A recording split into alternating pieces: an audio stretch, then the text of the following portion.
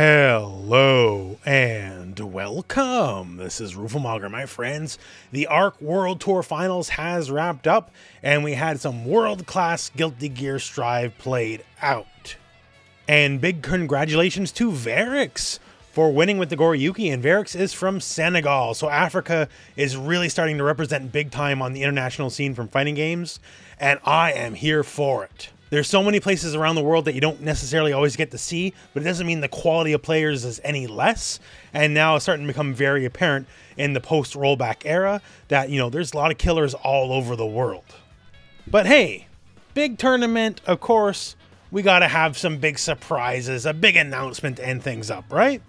So if you saw the interview I had recently on the channel with Daisuke Ishiwatari and the Arc System Works crew, one of the things I asked them was, hey, what's next? What's coming up? And obviously they couldn't say exactly, but they did tell me, we'd be finding out pretty soon what they've been up to. And well, hey, this is exactly it.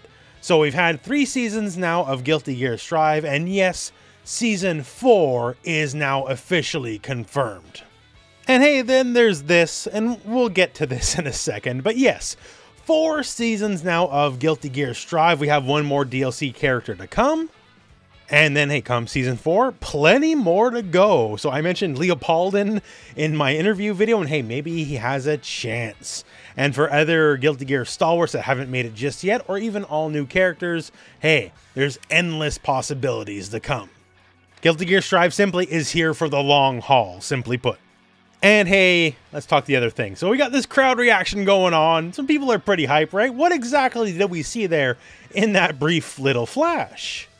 Now, it could be a lot of things, really, right? Like, let's take another look here. So we come in, we see some outlines of what appears to be bats, someone with a big old cowl going on, and realistically, that could be a lot of things. How about Jam? Maybe Jam hangs out with bats now.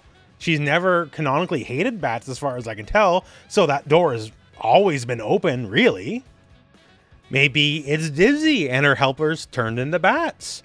Maybe it's Robokai with bats. Like, it could be a lot of characters with bats, is what I'm trying to say. Because I know you conspiracy-addled people are going to say it's Slayer just because it looks like a vampire and there's bats.